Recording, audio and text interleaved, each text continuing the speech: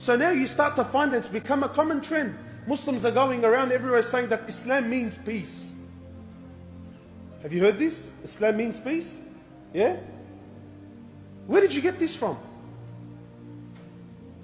Maybe it sounds nice and rosy in your mind. Maybe you think, look, you know, this sounds good. You know, I can sell this to the kuffar and they're going to buy it. Habib, it's not my job. My job isn't to sell anything to anyone.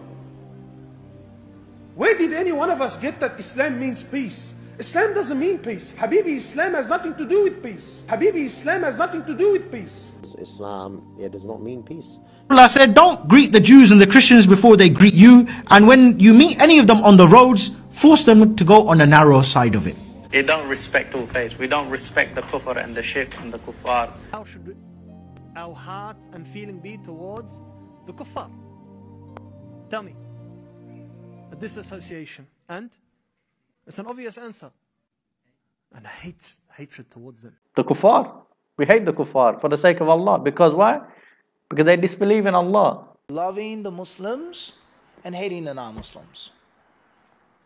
Being loyal to the Muslims and not being loyal to the non-Muslims. To begin a non-Muslim with Assalamu alaikum is totally prohibited. Totally, full stop.